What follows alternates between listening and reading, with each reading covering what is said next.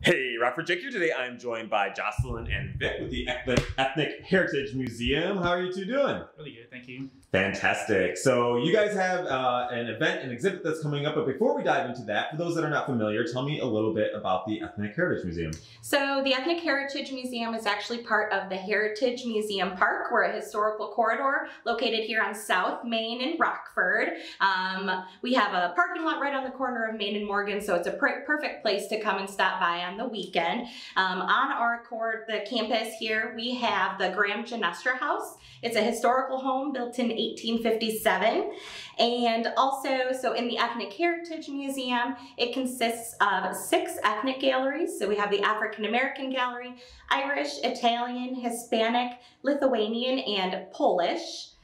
And last March, before COVID hit, our very last event was the Hispanic Woman of the Year of Linda Zuba. Nice. And now we are finally kicking up our exhibits and our events again, starting things off with another Hispanic event. Super exciting. And so tell me about what people can expect here with this exhibit, Vic.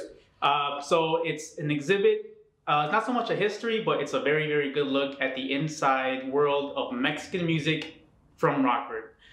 Posters, pictures, music, musical medias like 8-tracks, records, cassettes will all be on display and also be playing during the visit. A lot of posters that were handmade and printed here in Rockford that haven't seen the light of day in about 30 years will be on display. Yeah, they were stored.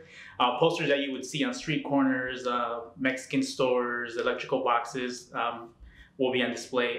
Several photos dating back to the 1950s, to the 70s, the 80s, the 90s will be on display. So pretty cool, pretty exciting. We're going to be sharing a lot of Mexican history that's very specific to Rockford, to this neighborhood, and very excited to present it here with the museum. It's the perfect place for it. It's the perfect time for it, and we just hope everyone can come out and enjoy and learn and get back into socializing and learning and just having a good time. That's awesome. And so when is the event?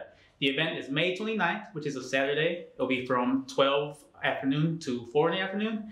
We'll also have a food truck out there. There's plenty of space in the museum, in the exhibits to walk around freely. The campus will be open. The Grand Genestra House will also be open.